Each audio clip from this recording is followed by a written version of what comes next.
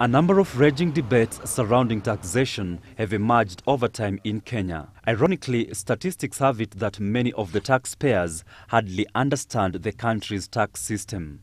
But it becomes very clear in the reading today and in some of the discussions that we've had that Kenyans think that our tax system is unduly complex, whether it's business people or whether it's general taxpayer who pays taxes through consuming goods and who pays taxes through their income.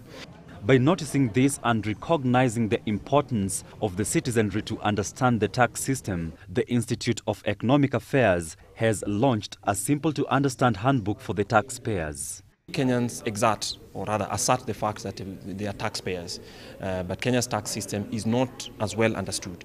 So the purpose of this handbook is to get Kenyans to have a repository of knowledge for those who are interested in understanding the tax system. So basically it's an information opportunity, but also through that information to achieve the third point, which is to bring Kenyans to have a bigger voice and a more informed voice in discussing taxation issues in the country.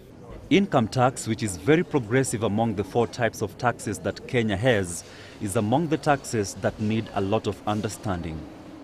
Second is the value-added tax, commonly known as VAT. And by the mention of this, what clicks in many a Kenyan mind is the proposed VAT bill on basic commodities, which has attracted heated contentions from different sectors. But according to IEA, whether or not the VAT bill should be supported is not as important as understanding the tax type itself. At the Institute of Economic Affairs, we are concerned for the fact that our tax system, and especially the VAT side, gets increasingly complex by incremental exemptions here and there, because then you make distortions and you create a lot of complexities around it.